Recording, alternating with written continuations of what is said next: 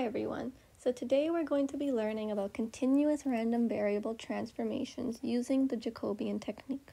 So the whole point of doing continuous random variable transformations is because when we're given a random variable x and we're also given a function where y is a function of x, we want to find the PDF of y using our given PDF of x. And to do this, we're going to use a technique called the Jacobian technique.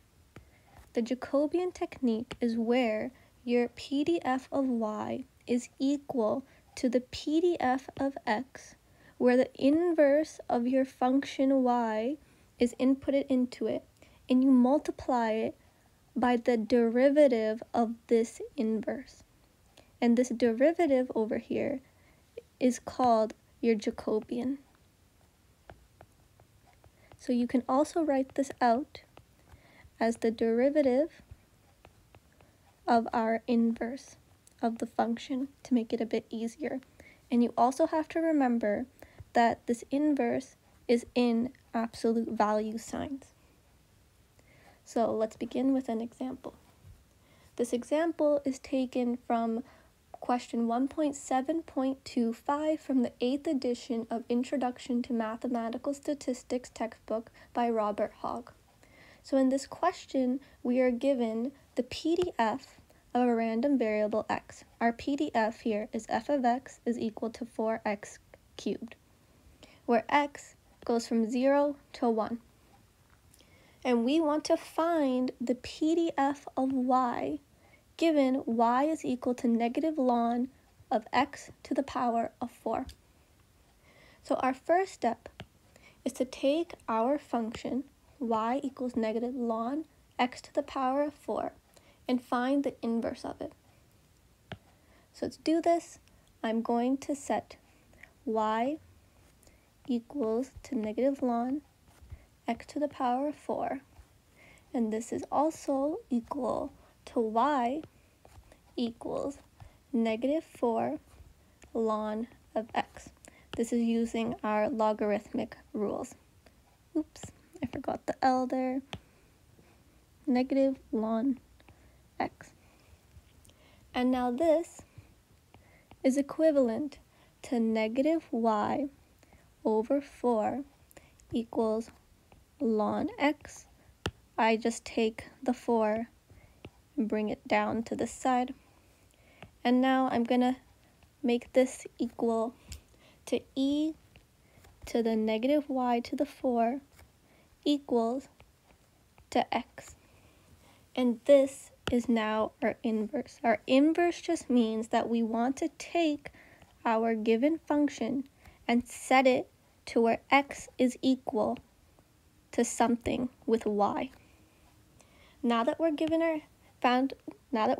our inverse, we now want to find the derivative of our inverse.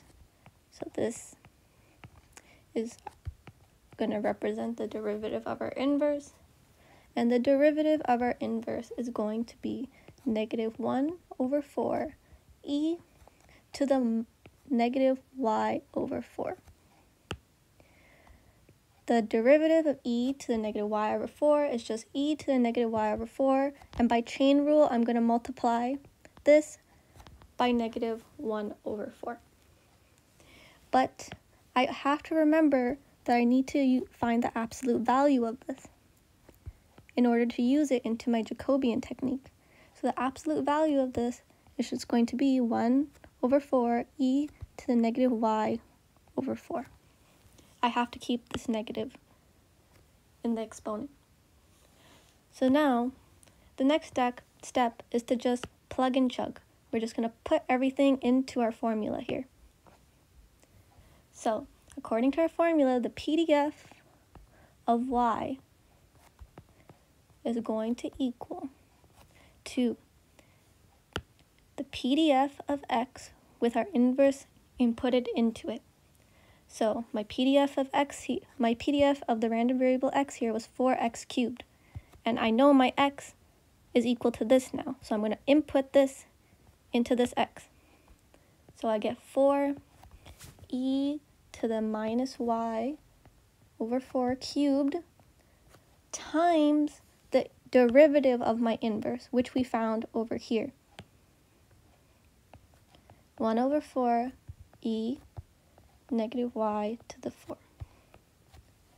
And when I multiply these two things together, I get 1 over 4 e to the negative y, which can be simplified into e to the negative y. And we also have to remember the support of our PDF, and our support in this case will be y is greater than 0 and less than infinity. So now this is our PDF of y.